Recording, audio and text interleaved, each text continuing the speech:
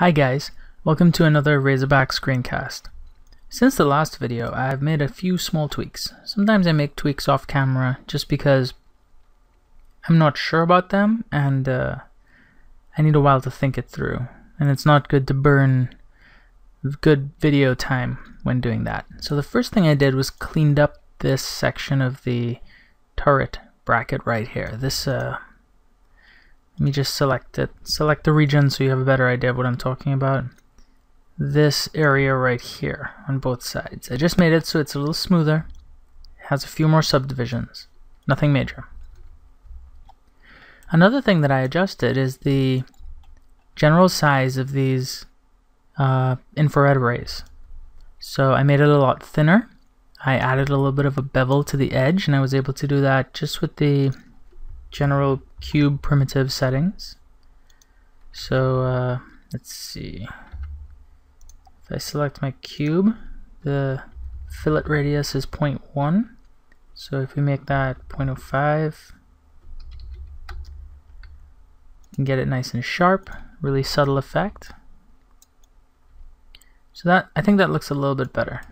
Looks like I'm intersecting here just a little bit, so maybe I can move that away. There we go. So I just thought they looked too bulky, and I like the way that they sweep back now. That works really well for me. So in this video, I think we're going to focus on cleanup a little bit. We've been creating a lot of new geometry, like these panels and these brackets, and even these LiDAR units way back in the in one of the videos when we created those. They're all here, but they're not fastened down. They're not bolted down. If you want to get really technical, these are just floating. They're sort of touching the frame right there, but that's about it. So let's create some more brackets.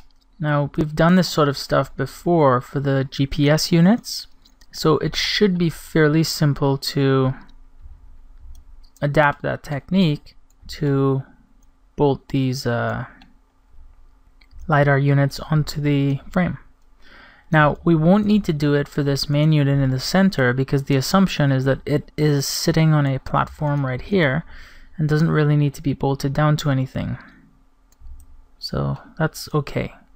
But for these guys, I'm thinking what we would probably want is a bracket that fits at the rear of it and sort of curves up and over, just to give you guys a better view of what that could look like.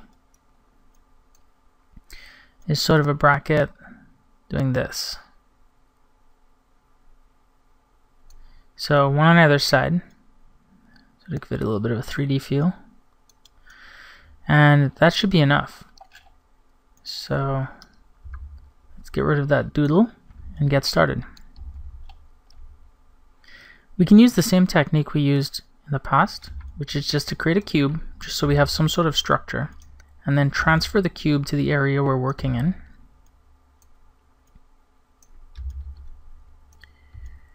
And once we have it in the general location we want, just start to rotate it and bring it up so that it's kind of in the spot we need. The next step I do is I delete all but two faces, the two faces of the bracket that we'd want to use. So you can select all these polygons and you can do an invert selection. I have a keyboard shortcut set up with the U grouping. So if I press U, well, this is default actually. I was mixing it up with my other keystroke, which is I think semicolon. So you can press U, I to invert the selection. I believe that's a standard shortcut, and then just press delete. And we can see that we have sort of a rough bracket shape now. Now the next thing we do, well, next thing I usually do is I grab one part of the bracket, like this part right here, and I sort of rotate it into place where I need it to be. So I'm just gonna use the scale, move, rotate tools to get it sort of in the general vicinity of where I think it would bolt onto the machine. Then we can take this edge and bring it up to the actual unit. We'd need to rotate him as well, so it's nice and flush. We can probably shift our perspective just so we can get a really nice view of what this should look like. And we may not always be able to get it perfect at first, but we can tweak it once we've created the initial, I guess transformations is the word I'm looking for. So if we move this back, we can see it's roughly at the same angle the other part was at, but not quite, so we can rotate him into place.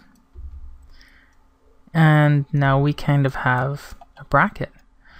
But it's kind of sloppy. It just kind of sits there. It's not very precise. So just like we did for our GPS units down here, we can make them a lot nicer. So that's what I'm going for. We can pretty easily make an extra cut. I think that would help. So I'm going to do visible only, and we just make a cut right there. We can then make another cut right here, and that'll just allow us to bring some shape into it. So this really has no purpose other than making it seem like the bracket was sort of bent into shape by hand. I'm going to use the slide tool and just slide this point down so that it fits our substructure a little bit better. And now that this face right here is disconnected from this one, we can actually do what we wanted to do at first and make it a little bit more uniform relative to the object that it's actually attached to.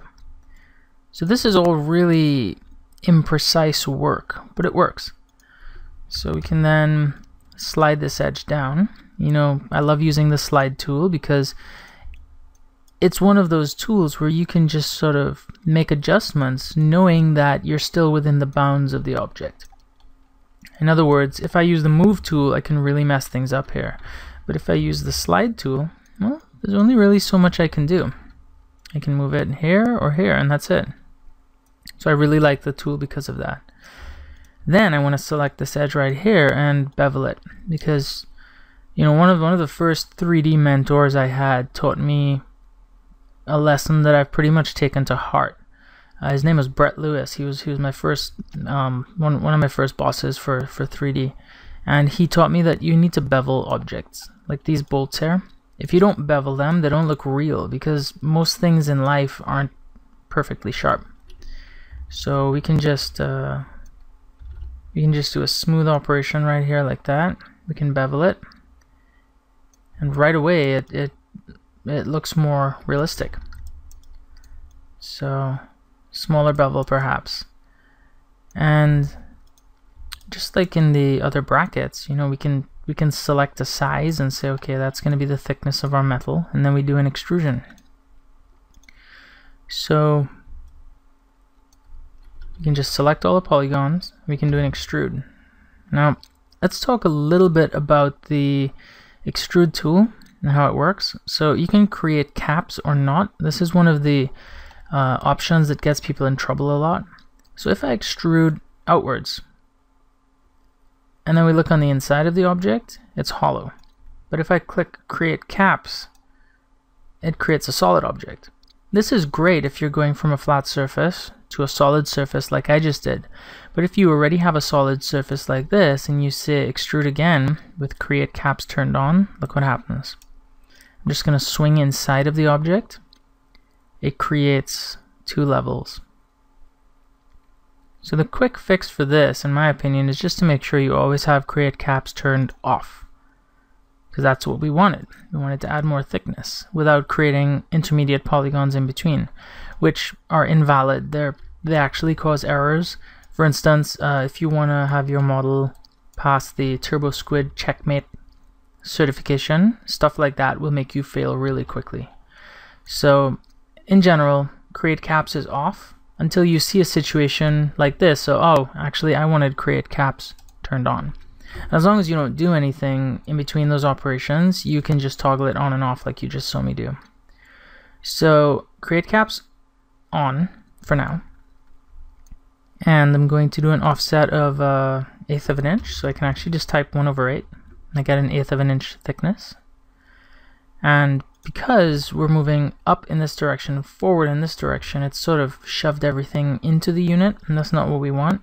So I'm going to do a loop selection to get those polygons right there, and another loop selection to get those.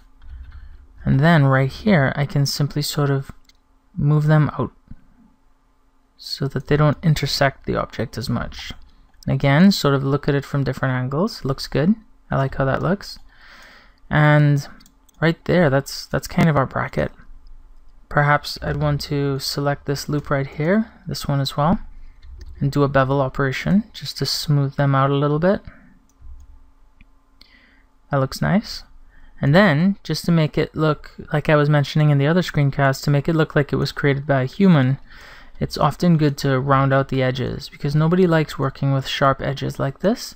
And if I was at a machine shop and making a few of these brackets, I would definitely round out the edges a bit so that I don't get cut. So something like that's fine. We could add one subdivision if we really wanted to. I think these are visible enough that, and large enough that adding a subdivision would be good. Nice. So these brackets are fine, but this unit might be pretty heavy, and I think we may want to add a gusset to the bracket. So what I'm thinking is sort of a triangular wall coming down right here, sort of giving it strength. We could put one in the center, but let's put one right here at the edge. I'd like to experiment with that, just see how it works. So let's think for a second. If we use a knife tool and we bring this down like that, well, let's go right across and then cut so that we're actually creating a wall like this. It doesn't have to be very precise. I'm actually going to hide pretty much everything else, just so I can work with this cube. So this is that attention to detail. Nobody needs to go into this much detail, but I often do it. Okay, so we can bring that over. So now we have sort of a template that we can follow so that we have a wall at the edge here. Now we're going to need to create the same wall on the underside. I just created it on the top side as sort of a test so we can see what we're going to make. So we can just do a cut straight across like that. And then we can replicate this wall. I can go to line mode so I can see what I've laid down before me. Oh, I've got to be careful not to go over my same points because it looks like it snaps right through. I think that's one of the changes in the recent version of C4D. I don't remember the older versions doing that. Okay, so let's just go and create our cuts. What this has done is it's created a region here that we can work in. So I'm going to unhide all that stuff that I hid before. Switch it back to default. And we can now see, if we select the cube, that we have regions here we can play with. So I can select all of these polygons and just hit delete. And then I can use the bridge tool in edge mode to draw a bridge from this edge all the way down to this one. Now let's just take a second to see what that gives us. We can see right into our object right here, but there's a really cool aspect. We can now fill the holes and bridge the gaps. So the easiest way to demonstrate this is just to start. I'm going to bridge this gap right. Twist it around a little bit on me. Okay, let's see if that works. I'm going to bridge that gap, and then that means I can fill this hole. And if we go from the inside, I think we can kind of see what I'm doing. I'm just creating that block. And then because we've already filled that hole and there's only one hole remaining, we can just use the close polygon hole tool, and we can just fill this hole. And what that's given us is it's given us sort of a patch. So our bracket is now closed on one side. And just to make this look a little bit more appealing, we can use the knife tool and just make a single cut right there. And we can bring it up like that. Maybe make another cut. Bring it up like that as well. And you know, I'm just playing around, I'm just experimenting here. But now we have sort of a gusseted bracket, which should be stronger if the little engineering knowledge that I have holds up and doesn't fail me. This kind of bracket should be a lot stronger. So we can try to subdivide this area a little bit more. So we have a quad there, and this is kind of, yeah, there we go, that works out. So again, we can hide all of these other objects. I really should be using layers for this, but I never practiced using layers, so I don't really know how. I might be looking for a tutorial out there to help me with that. If you guys know of any good tutorials on Cinema 4D layers, let me know. I'd be really interested in some workflows. So we created some excess geometry up there. We can probably just collapse it with the stitch and sew tool like that. And then we have a gusseted bracket. Now if you wanted to make this look even more realistic, we could try to bevel the edges on the inside, and that would go something like selecting this edge right here and then doing a bevel. And then you'd have to go in and clean up all this mess that it's left behind. But nobody's ever going to see that, I hope. So we can just leave that alone. What people may see, however, is this rim around the edge. So, you know, I'm a fan of selecting that using the loop selection tool and beveling it, because when you bevel this kind of stuff, like I said, one of the guys I used to work for said if you bevel something, it looks real because it starts to get that little shine on the edge and it starts to look deliberate. But if you just leave it unbeveled, it looks 3D. It looks fake. So it's a pro tip for you. I'm trying to think of the best way to triangulate this, and I don't think there is a great way, so I'm just gonna do that.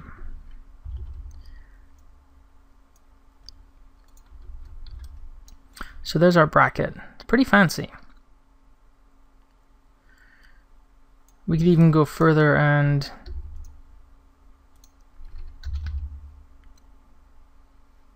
try to select a loop of edges on this side, and you get the idea. You could do a bevel down there as well.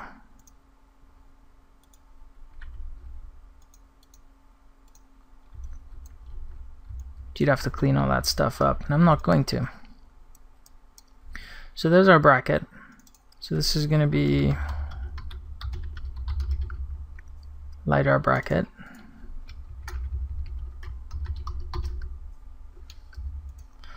And we can unhide all of this other stuff now. And we have a really nice smooth looking bracket that holds that part on. Because this part is now complete, I think we can move it into the same hierarchy as the unit itself. So we have a LiDAR instance in symmetry. In order to make this work, you can't put more than one object in a symmetry object. It'll only mirror the first one. So you see, as I switch the position in hierarchy, different ones get mirrored. So what I would actually want to do is group these. Well, group the LiDAR instance, and then place the LiDAR bracket beneath it. So now both of these objects are being mirrored, and it actually looks like I modeled it on the other side. That doesn't really matter. So now we have a bracket holding those devices on, and this sort of leads me to my original intention with this episode. Sure, the brackets are there, but there's no bolts, there's no screws, nothing's holding it together. So let's see if we can create some of those. I'm a really big fan of reusing hardware like bolts. So the first thing I usually do is I look at the machine to see if there's any bolts that I like that we can reuse. So this one here looks pretty good. So if we look at our hierarchy and we search for that object, it's currently engine cover bolt. I think that's fine. I'm going to copy it, deselect all, and then paste it so it goes up at the top of my hierarchy. There's a preference for that. It basically says, where do things go when I copy and paste them? So we have this bolt. Now I did a 5-minute tip recently. You can see it on my website, where I talked about positioning these objects using a constraint, and that's the exact technique I'm going to use right now. It makes really quick work of this kind of stuff. So we have this object here. I'm just going to check the normals. Yeah, all the normals are facing in the right direction, so that's fine. And what we can basically do is we have our LiDAR bracket, and then we have our engine cover bolt. Let's call this a let's just call it an Allen bolt. Or just to be specific, let's call it Allen bolt 2. And what we can do is create a Cinema 4D tag, but it's not under Cinema 4D tags, it's under character tags, constraint. So this is going to allow us to constrain this bolt to something else. So there's different kinds of constraints. There's a position, scale, rotation, up vector, clamp, mirror. We're going to use clamp. To get all the details of what I'm about to do, you can look at the other tutorial, but I will say we're basically just telling it which object to clamp to, and we're just going to tell it to go on the surface and be 0 units away. So now we have an Allen bolt that sticks to the surface. Very nifty. We can further enhance this by saying align as Phong normal, or just normal. Phong normal works better sometimes. And we can increase the distance, decrease it. I'm going to leave it at 0. We can then go in here and we can basically say, okay, let's select all the polygons and let's move it up a little bit. And then I'm going to fill the hole but down here. Then control drag to extrude it down. So what we have is we have a section of the bolt that's going to penetrate the surface and give us that flush look. We can then delete it. So that's what our bolt is going to look like. We could also triangulate this stuff in here. Easiest way is probably going to be extrude inner and then weld everything to roughly the center. And then delete every other edge using a melt command. So that actually gives us a bunch of quads. And we can then move this position back to the center.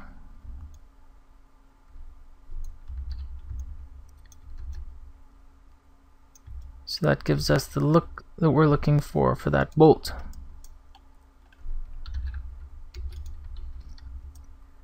So that's one. It's kind of large, so we can just scale it down a little bit. And because it's constrained to the surface, we're just free to put it wherever we want. See, at a certain point it falls through. But we want one there. And then we can, let's create an instance. Then we move the instance. But you'll notice the instance is intersecting the surface. We need to copy the constraint tag to it as well.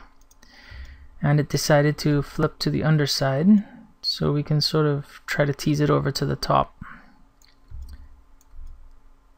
Like that. And now we have two bolts precisely positioned. There we go. So that's our bolts that hold it onto the frame. Perhaps we may even want a third bolt. Sort of like a 3-bolt pattern. And it's sticking to the surface. Hooray. So we have those bolts done for right there. It looks like a big improvement, and we can add a couple to the side as well.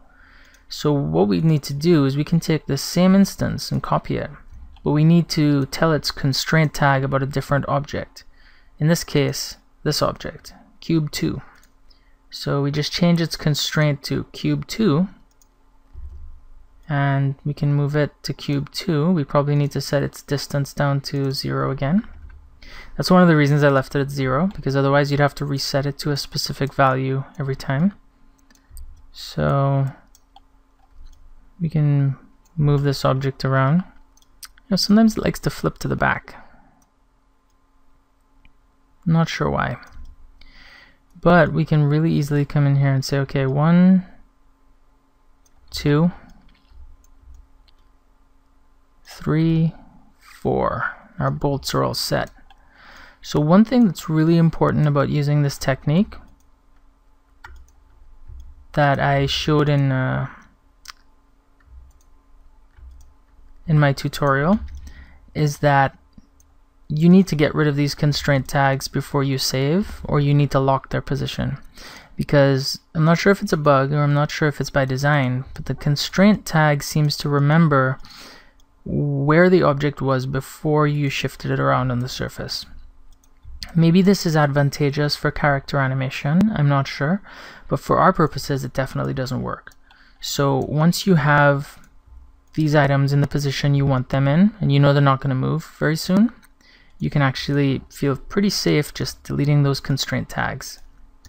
And you know, maybe put them in a group called done or something. So I'm not done, so I'm just going to undo all that. And we have more places we'd like to put these. So I'm thinking we probably want 2 bolts here.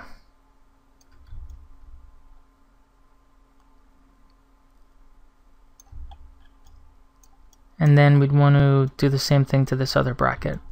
So like I said before, you need to copy the bolt that you want, maybe move it around just so you know where it is, and then you tell the constraint tag about the other object you want to constrain it to and set its distance to 0. So now we can move this bolt around and just replicate the same pattern. And these details are the ones that really make the model. They really complete it. They give it that very thoughtful look. It really makes you feel like the person modeling it thought about all of the little details that would have to exist in real life. Of course, when you're modeling real life things, this is important. So I'm going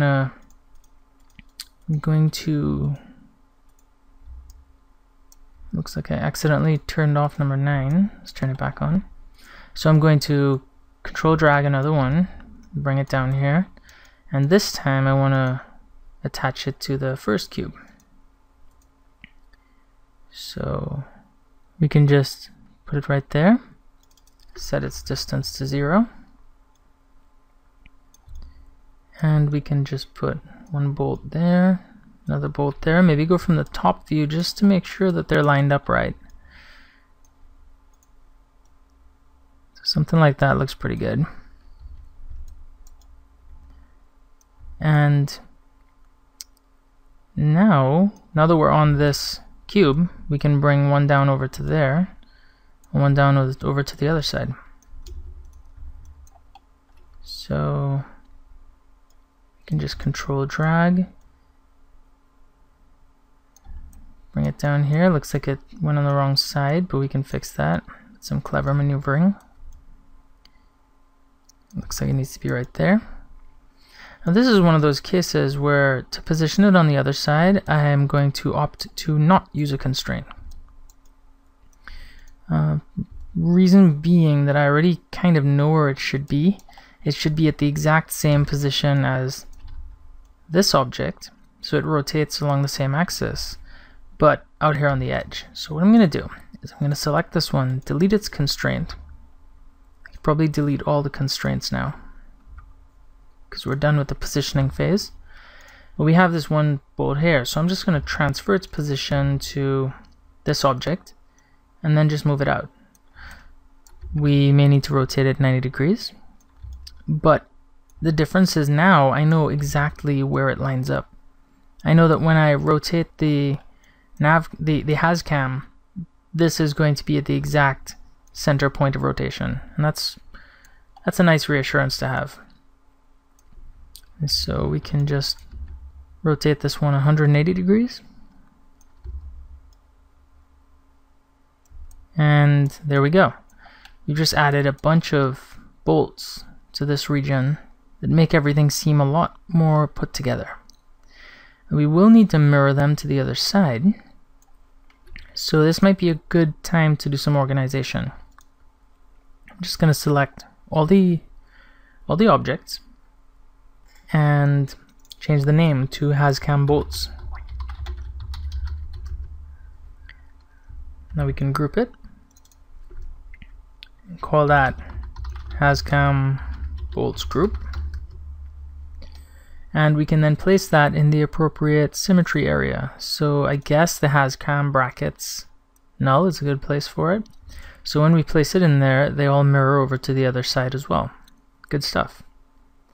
Now the HazCam brackets null object is at kind of an arbitrary angle, and I don't like that, so I'm going to switch to axis mode and change its position to 0.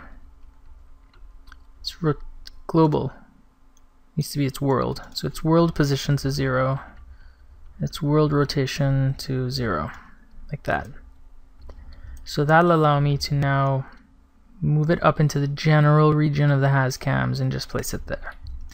Because this HazCam brackets null has just become a utility object. Without it, we wouldn't be able to do the symmetry in the same way we're doing it. So let's call this cube HazCam cradle. This one is going to be outer bracket, and this one right here can be inner bracket. Simple as that. So now our HazCam bracket symmetry object contains both HazCams, but then we have a HazCam null and the null instance. So I almost feel like these have all sort of graduated into a HazCam group, because if I move them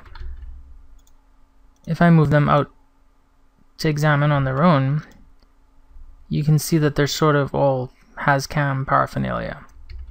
It also makes me realize that these 3 bolts here are in the wrong spot. Now, could the LiDAR units at the sides be grouped in with the HazCams? I think so. So what I'm going to do is I'm going to just create a new null object,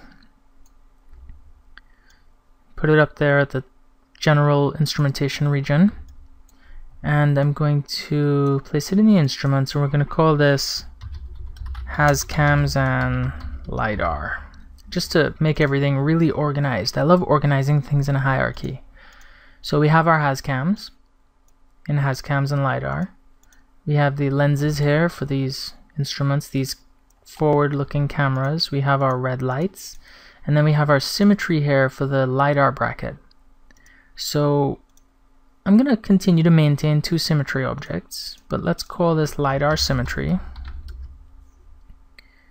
because the LiDAR units are what's in it, and we can move that up to the HazCams and LiDAR group. And then we can also take this central LiDAR unit and move it into the HazCams and LiDAR group as well. So hierarchically, what we're getting is we're getting a instruments group that contains all the instruments, and then we have a HazCams and LiDAR group that just contains the HazCams and LiDAR and the bolts associated with them. And then in there we have LiDAR and HazCam stuff. So from an organization standpoint, doing things like this is going to make your life a lot easier. And I'm not going to show this in the video because it's pretty self-explanatory, but the next step would be to add the bolts to these brackets right here that were for the GPS units. It looks like something is broken. One of the symmetry objects. Oh, that's interesting. it looks like it's a drawing glitch. There's no kickstand on the other side of the bike. Why is that? Yeah, it's some sort of a glitch. That was weird. It's a good thing I've been saving incremental files. I hope that's not a bug in the file, but we'll see. So there you have it. The front area now has a lot more bolts holding everything together.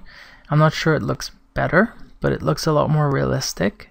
Maybe we can come back in and change that in the future, but I think for now it adds a real sense of unity to these parts that were previously just sort of randomly placed on the surface.